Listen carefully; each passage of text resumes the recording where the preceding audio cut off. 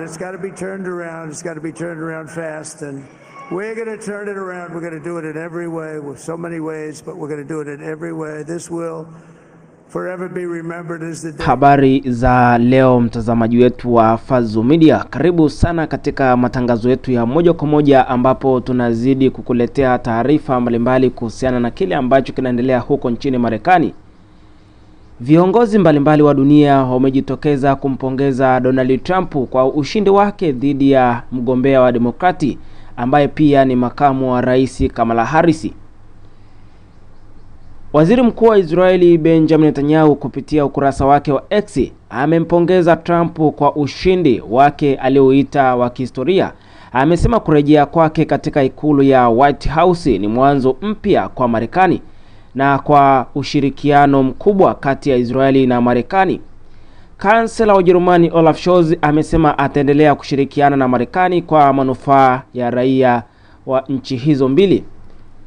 Waziri Mkuu wa Uingereza Keir Starmer amesema ana matumaini ya kufanya kazi na Trump katika miaka ijayo. Ameongeza kuwa kama washirika wa karibu wa nchi yake na Marekani zinasimama bega kwa bega katika kulinda maadili ya pamoja ya uhuru, demokrasia pamoja na biashara. Kwa upande wake Rais wa Ufaransa Emmanuel Macron amempongeza Trump na kuweka wazi kuwa yuko tayari kufanya kazi pamoja kama alivyokuwa katika miaka minne ya utawala wake.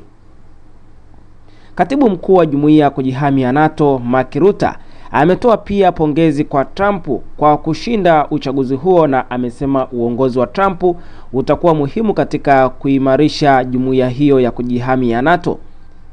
Baada ya Trump kujitangaza mshindi mapema siku ya jana Jumatano, rais wa Baraza la Umoja wa Ulaya Charles Michel amesema Umoja wa Ulaya na Marekani zina ushirikiano wa muda mrefu na uhusiano wa karibu wa kihistoria. Naye rais wa halmashauri ya Umoja wa Ulaya Ursula von der Leyen ameeleza kuwa anatazamia kufanya kazi pamoja na Trump kwa mara nyingine tena ili kuendeleza ajenda muhimu ya kimataifa. Lakini pia rais wa Ukraine Volodymyr Zelensky amesema kuwa nchi yake inaendelea kutegemea ushirikiano wa Marekani na amempongeza Trump kwa ushindi wake mkubwa.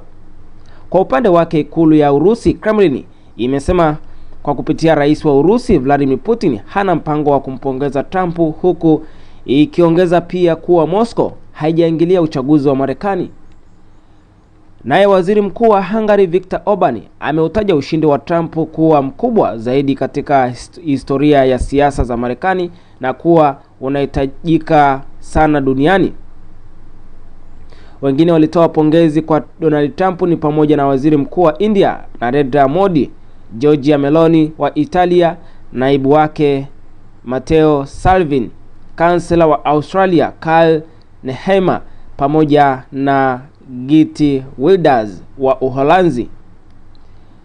Kupitia ushindi aliopata Donald Trump usiku wa jana, ambapo mpaka sasa bado kura zinazidi kutangazwa, ambapo mpaka sasa Donald Trump amejinyakulia majimbo 295 mpaka wakati huu ambapo tunakuletea taarifa hizi ni kwamba Trump ana idadi ya kura takriban milioni 72,560,841 sawa na 50.9%, huku Kamala Harris akiwa amejikusanyia majimbo 226 sawa na idadi ya kura 67,800,000 pamoja na 826 sawa na 47.6%.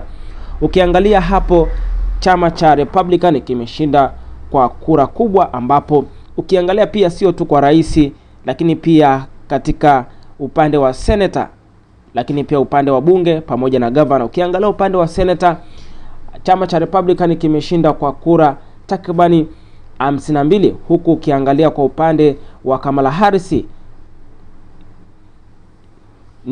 ni kwa kura 44. Ukiangalia katika upande wa bunge, chama cha Republican kimeshinda wabunge 206, huku chama cha Democratic kupitia Kamala Harris ni kwamba kina wabunge 190. Ukiangalia upande wa magavana ni kwamba kina magavana 27 chama cha Republican. Ukiangalia upande wa Kamala Harris chama cha Democratic kimeshinda viti 23. Ukiangalia hapo kuna uwiano mkubwa wa magavana pamoja wa bunge, lakini pia na pamoja na maseneta. Mpenzi mtazamaji wetu wa Fazo Media, ni kukumbusha tu kama ndo mara yako ya kwanza kufika kwenye YouTube channel yetu ya Fazo Media, usisahau kubonyeza neno subscribe, kisha unaweza kubonyeza alama ya kengele itakayotokea, lakini pia unaweza ukalike, ukacomment toka mwana familia ambaye utakuwa upitwe na taarifa mbalimbali kuhusiana na kile ambacho kinaendelea huko nchini Marekani.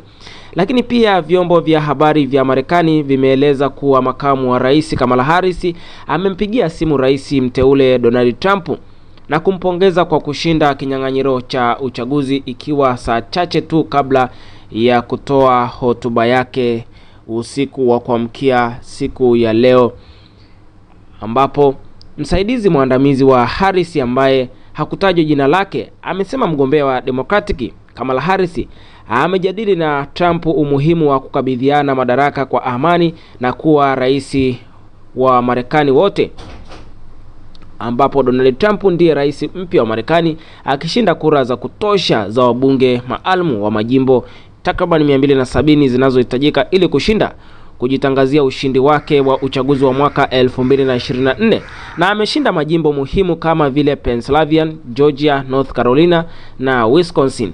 Awali alikuwa rais kuanzia mwaka 2017 hadi mwaka 2021. Wafuasi wake wanamchukulia rais huyo wa Republican kama mwokozi na shujaa aliyekuwa tayari kutetea maadili yao dhidi ya waliberi nchini Marekani, na wakosoaji wanasema kwamba ni mhalifu aliyeshtakiwa, na walifuatilia kampeni kwa mshangao na kueleza kushtushwa na siasa zake kali, mienendo isiyo ya kiserikali na matumizi yaliyopindukia ya mitandao ya kijamii ndani na nje ya ofisi.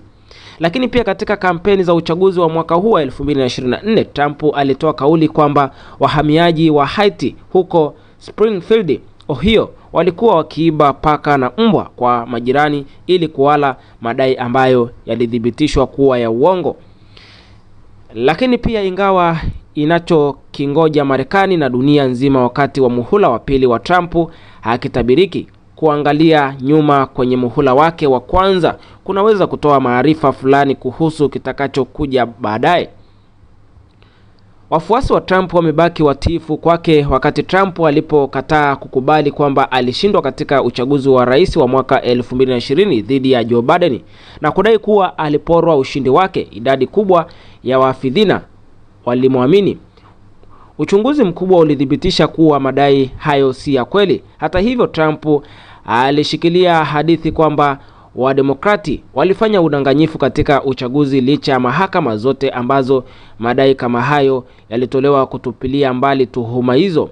Mnamo Januari 6, 2021, kundi la wafuasi wa siasa kali za mrengo wa kulia na wafuasi wa Trump walivamia jengo la Capitol linalohifadhi bunge la Marekani mjini Washington DC katika jaribio la kuzuia udhibitisho rasmi wa ushindi wa rais Joe Biden.